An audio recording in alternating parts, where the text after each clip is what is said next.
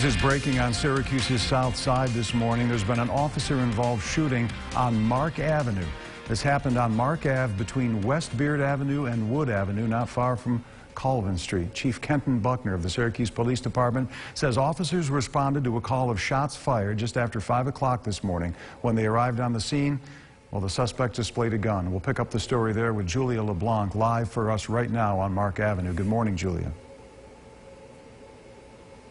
Good morning, Dan. We're on Mark Ave where, as you said, police are responding to an officer-involved shooting. You can see it's still an active scene here. We're told, we just heard from Police Chief Kenton Buckner, we're told they were responding to a shots-fired call just before 5 o'clock this morning. Their shot spotter technology went off.